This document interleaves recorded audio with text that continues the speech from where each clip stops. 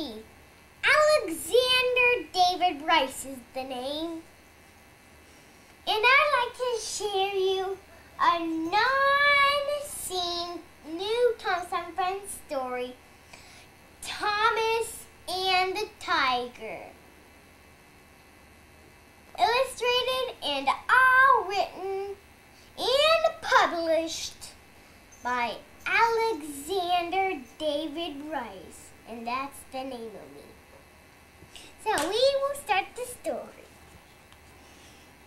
One day on the end of Sodor, Thomas was chugging down the tracks. And he thought,